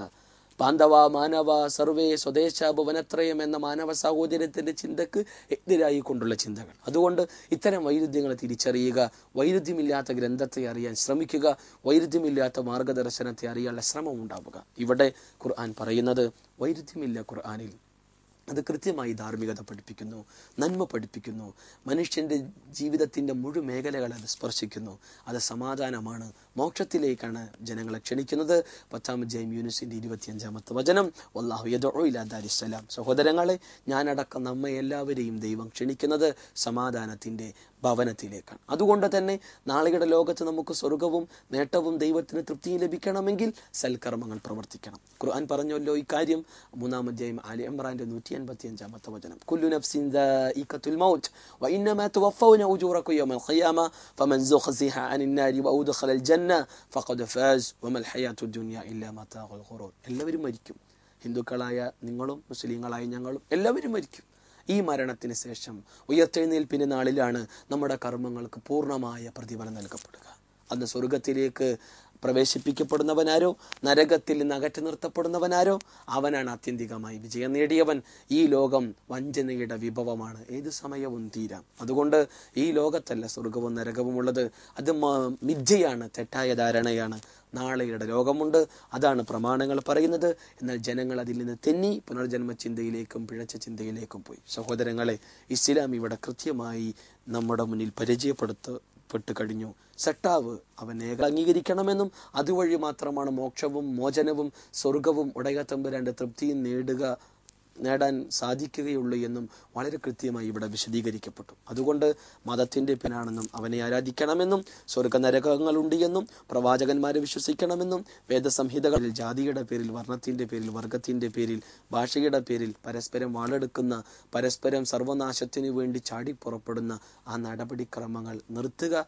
പരസ്പരം അറിയാൻ ശ്രമിക്കുക, പ്രമാണബദ്ധമായി പരസ്പരം മനസ്സിലാക്കാനുള്ള ശ്രമം ഉണ്ടാവുക, തെറ്റായ ധാരണകൾ മാറ്റിവെക്കുക, ഊഹാപോഹങ്ങളെ മാറ്റിവെക്കുക, പരസ്പരം സ്നേഹിക്കാനും സത്യം അറിയുവാനുള്ള കൂട്ടായ ശ്രമവും പ്രാർത്ഥനയും ഉണ്ടാകുക. അതാണ് നമ്മുടെ ഭാഗത്തു നിന്നും ഉണ്ടാകേണ്ടത്.